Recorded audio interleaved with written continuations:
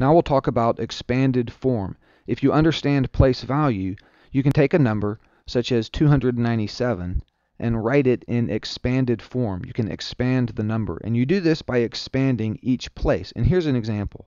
The 2, 9, and 7. The 2 means 200s, or 2 times 100.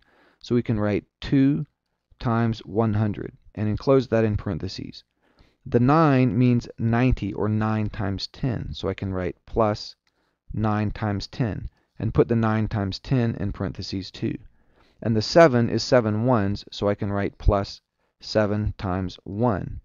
So we indicate how many hundreds we have, how many tens we have, and how many ones we have. And 297, you can see, is equal to 2 times 100 plus 9 times 10 plus 7 times 1. Now, there aren't really many places or many instances when you need to do this, when you need to take a number and write it in expanded form.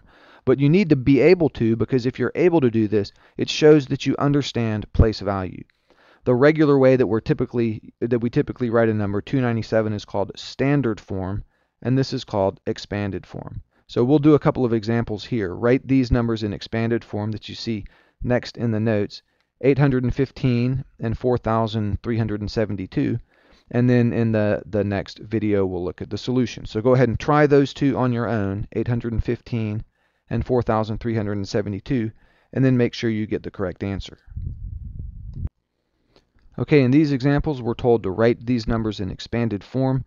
815 is 8 times 100 plus 1 times 10 plus 5 times 1. 4,372 is 4 times 1,000 plus 3 times 100 plus 7 times 10 plus 2 times 1. And obviously we could go on into even larger numbers with the 10,000s place and the 100,000s place and so on. And we'll talk about the different place values next.